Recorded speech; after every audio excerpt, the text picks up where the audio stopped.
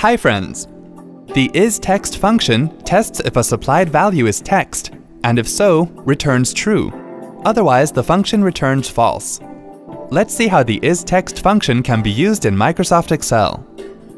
Open the desired Excel worksheet.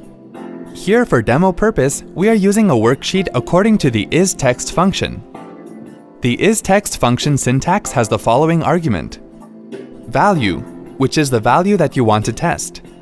Value can be a blank or empty cell, error, logical expression, text, number, reference value, or a name referring to any of these that you want to test. We are also showing you the description of each function we are going to use here.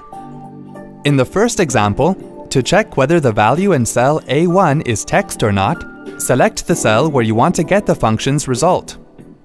Type equals ISTEXT, open parentheses, select the reference cell, close parentheses, and then press the Enter key.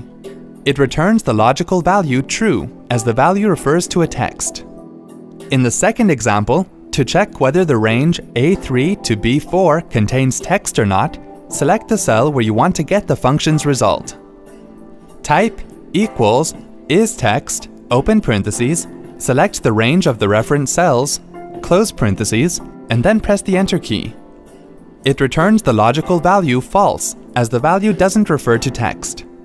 In the third example, to check whether the cell B5 contains text or not, such as a blank cell, select the cell where you want to get the function's result.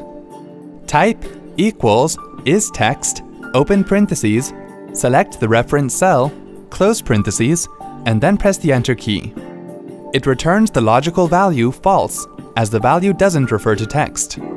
Wasn't that easy? Have a nice day. For more details, click on the I icon on the top right of the video. Check out our iYogi channel for self-help videos on Windows, Mac, smartphones, security, social media, and much more. Have something to ask or share? Pen it down in the comments. To get iYogi tech support, dial toll-free numbers. To stay empowered technically, subscribe to our channel.